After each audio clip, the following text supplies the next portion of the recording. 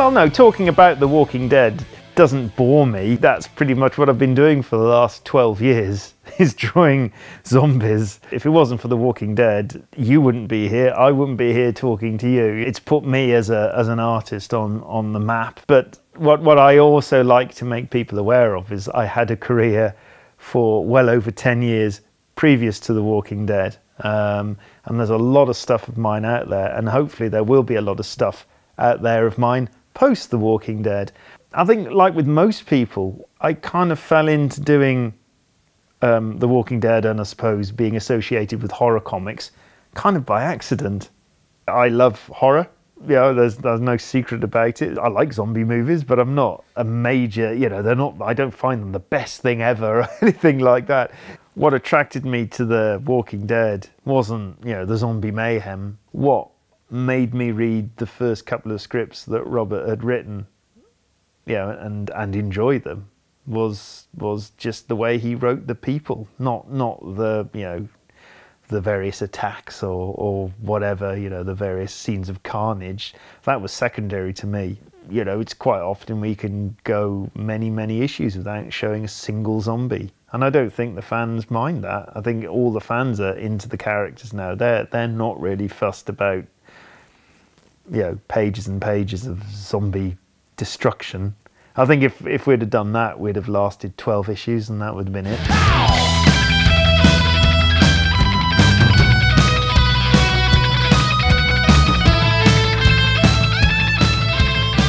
Robert and I chatted a few times and I had no idea what else Robert was doing until he literally emailed me out of the blue one day and just said, "Are you interested in doing this small zombie comic I'm writing? Here's the first 6 issues if you're interested. You know, Tony Moore, the original artist, has decided to, you know, leave. Are you interested?" And it would have been one of those weird things where I could have easily have said no if I was working on something else. But him, thankfully, he literally emailed me in between jobs. I'd just finished doing a Batman, so at the I just said yes because there was nothing else. And not just that. I mean, the script was good, admittedly. I mean, if the script was terrible, even I would have, you know, even if I had nothing else to do, I'd have probably turned it down, because obviously at the time it's for Image, and Image had a reputation at that time for being, you know, just a very small independent. Yeah, they'd lost all the kind of the big bluster of the original, whatever it is, 6 or 7 artists. So it was, yeah, am I prepared to work for, you know, this tiny little company after I've worked for Marvel and DC? So yeah, much to my eternal thankfulness, I just said yes.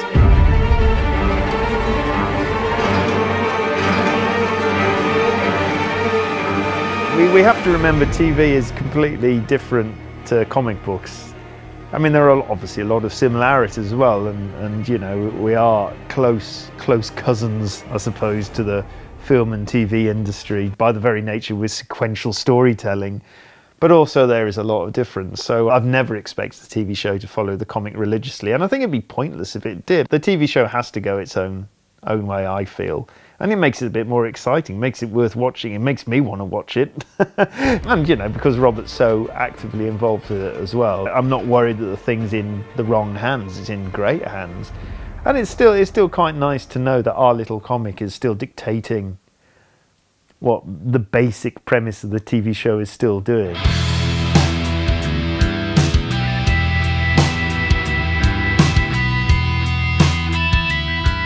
When I was young, I pretty much did what I do now. Ever since I can remember, I've drawn comic books.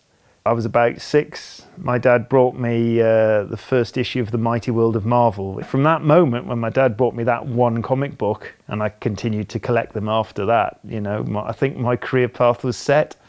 I entered the industry pretty much as most people did, just by carrying around my portfolio and going to various conventions in the UK. I mean, I was lucky at the time, because when I was trying to get into this industry, I was coming in off the back of the massive success of American comic books at the time, after The Dark Knight, Watchmen and everything like that. I spent about 2 years sort of hiking myself around with a portfolio until I finally got work on the Judge Dredd magazine, which was pretty much my first professional comic book work. I pretty much worked on the magazine for a year doing various strips. The year after that I moved over to Marvel UK, which kind of led to me in a roundabout way getting the Mars Attacks gig, which is my first sort of mini-series for Topps Comics, which obviously led on to the X-Files, which was obviously Topps Comics as well. And then after the X-Files finished, yeah, loads of stuff. Where do I begin?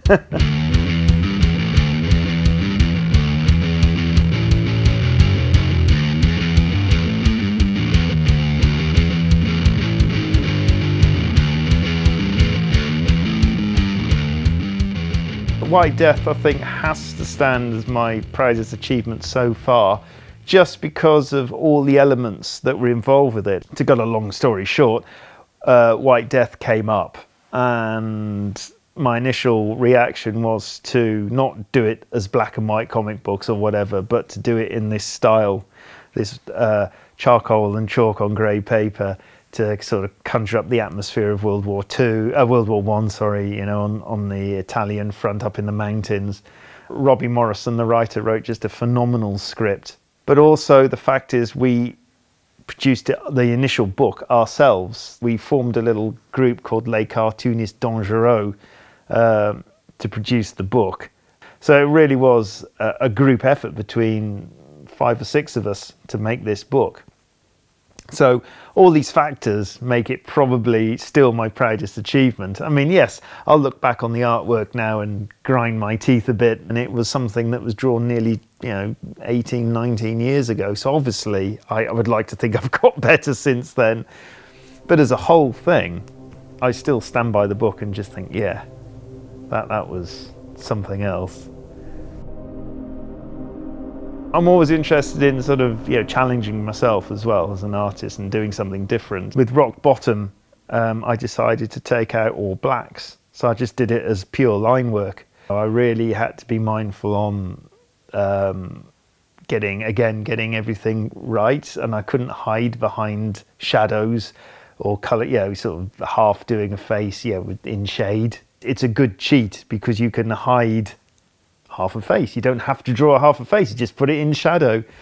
Normally I just sketch things out really roughly and then draw in the ink. I couldn't do that with Rock Bottom because the pen work had to be really precise. I still maintain I think it's one of the best things Joe's ever written.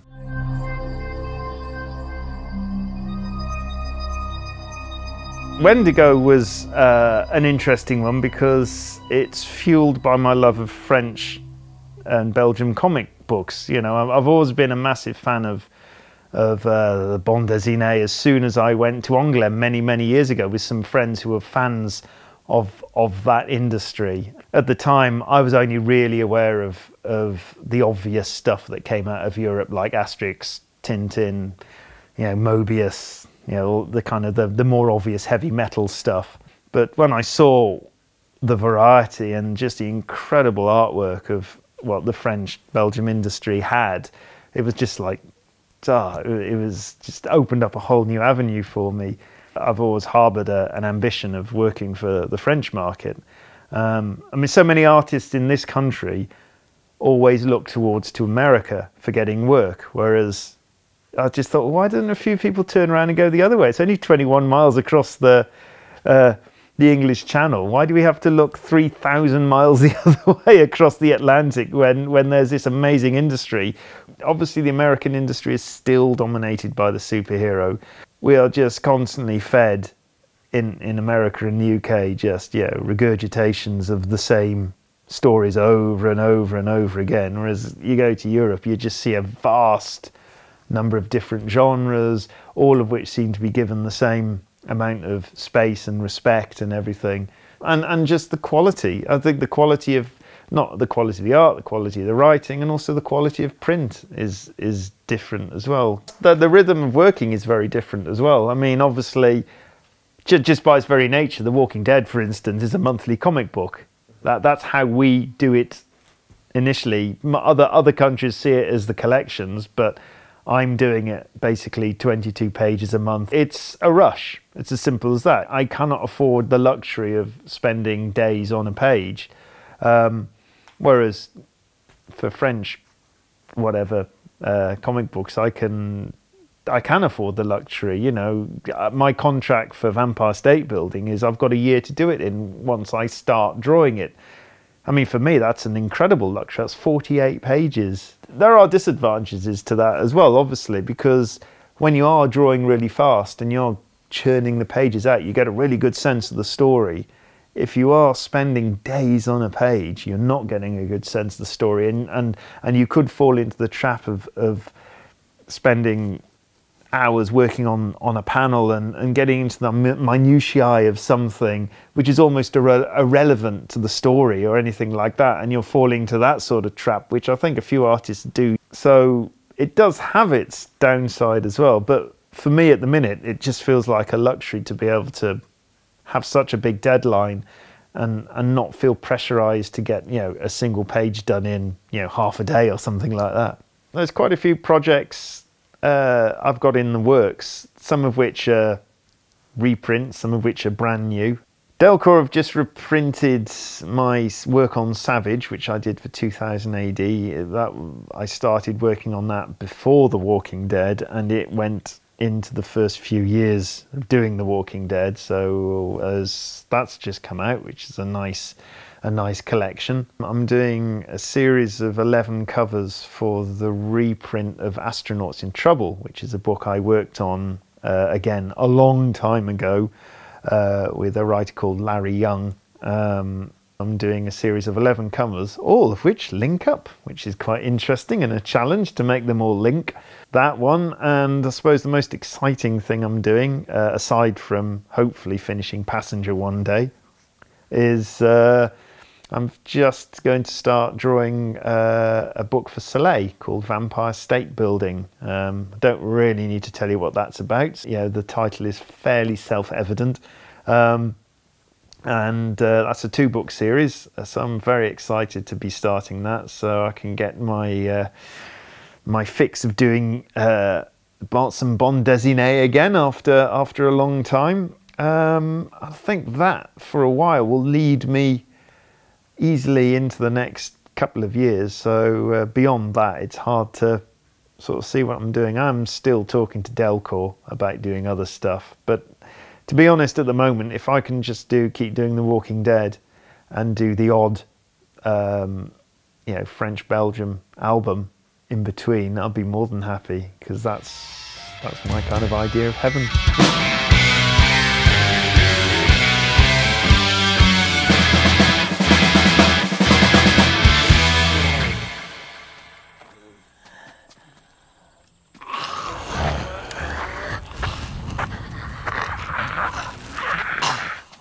Didn't think much of him.